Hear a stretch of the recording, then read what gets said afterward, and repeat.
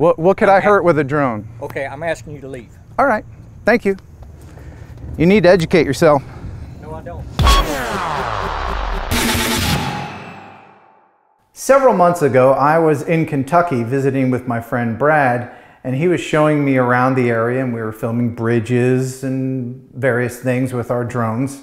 And I wasn't even going to share this video, but the more I remember it, the more it gets me really pissed off. And it's not easy to piss me off.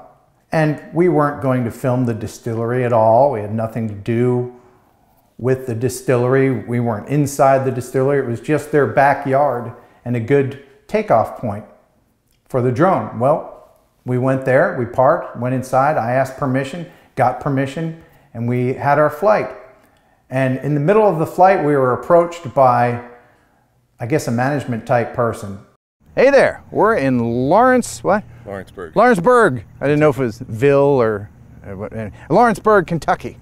And Brad is showing me around, and he brought me to this really cool trestle.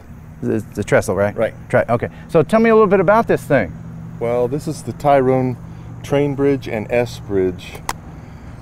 The train bridge is no longer in use for train traffic, but someone bought it a few years ago, and they actually bungee jump off of it. Oh, cool. As a business. So we're going to give you a better view, aren't we?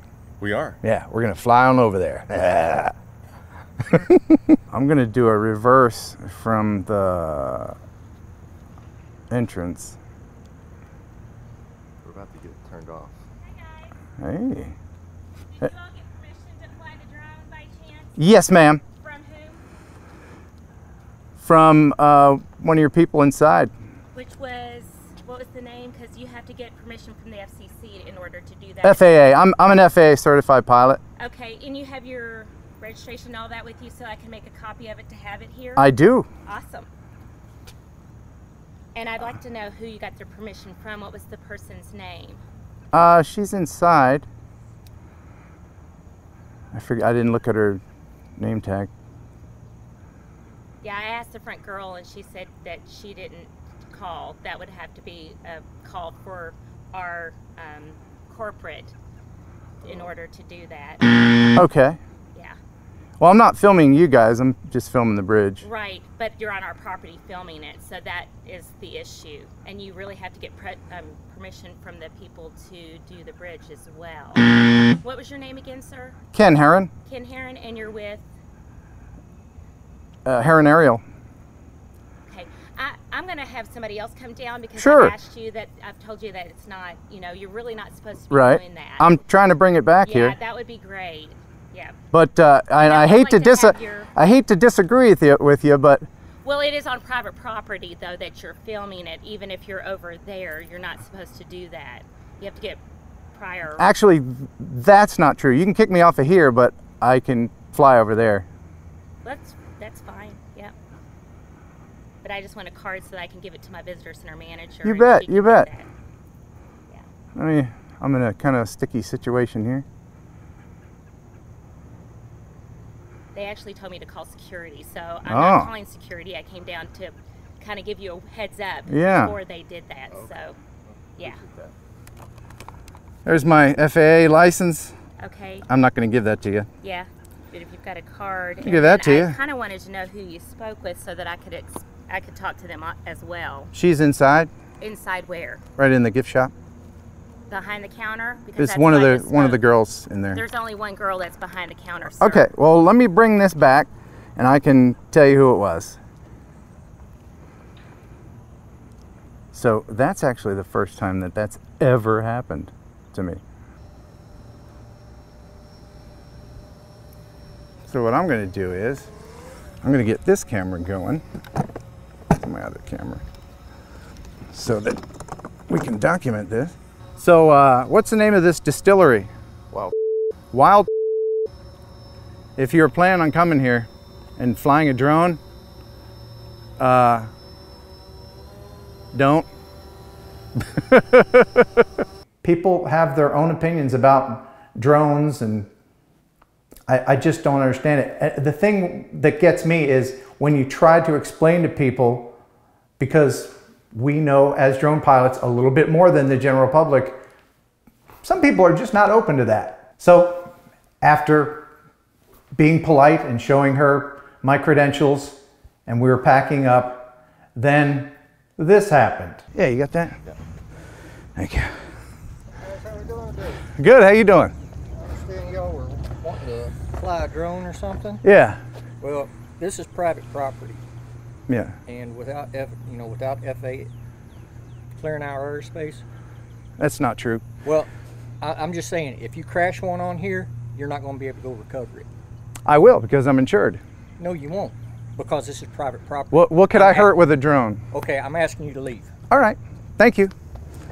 You need to educate yourself. No, I don't. You really should if You you're... need to educate yourself when it comes to private property I have. and private property rights. I have, sir.